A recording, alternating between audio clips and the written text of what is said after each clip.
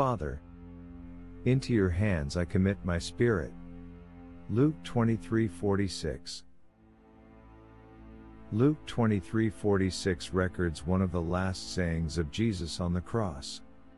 This highlights Jesus' complete trust in God the Father, even in the face of immense suffering and death.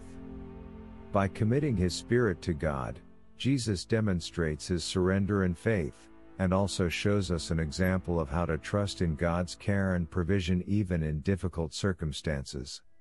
Reminding us that, even in the darkest moments of life, we can find hope and peace in our trust in God's love and sovereignty. So let us pray.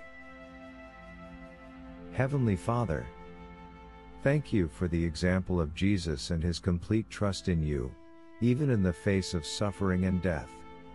Help us to follow his example and surrender our lives to your care and provision.